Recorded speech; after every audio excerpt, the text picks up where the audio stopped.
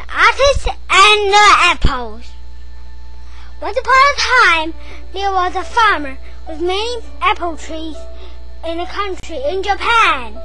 He was getting old and could not carry his apples to town and sell. His task was more and more difficult. A young artist was living near the old farmer's farm. He hadn't had any inspiration to paint for a long time. One day, when he was sitting by a window, viewing the scenery, he couldn't help being attracted by the apple trees.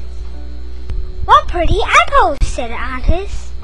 He walked towards the trees and painted the big red apples. The old farmer was happy about the apple being appreciated by others. He gave the artist a basket of apples in return. The artist peddled his masterpiece in the market. "These apples look so yummy," complimented the people. Everybody was curious about the apple in his work. "Do you want to buy these apples?" said the artist. "Yes, could you show us where to buy them?" said the people. "My pleasure," answered the artist, and took them to the old farmer's apple farm. The old farmer was so glad and opened his farm for people to pick apples. From then on, the old farmer don't need to worry about making his living.